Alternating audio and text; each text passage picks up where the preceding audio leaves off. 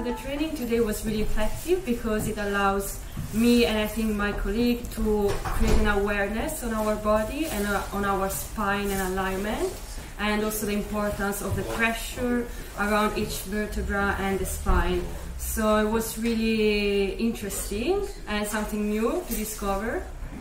I will incorporate the rack into our practice before the stretch and before our session, because I think it's really good to create space in the vertebra and the joints, so it lengthens and creates space. So then we can transition into the stretch up. So the benefit I find using the rack is, as I mentioned before, the awareness that creates in my body, in my spine, and I felt really the pressure on all the spine and upper body. So after that I felt the change. Before I was more tight and stiff, and after I feel really like loosening up, and yes, more freedom in my joints.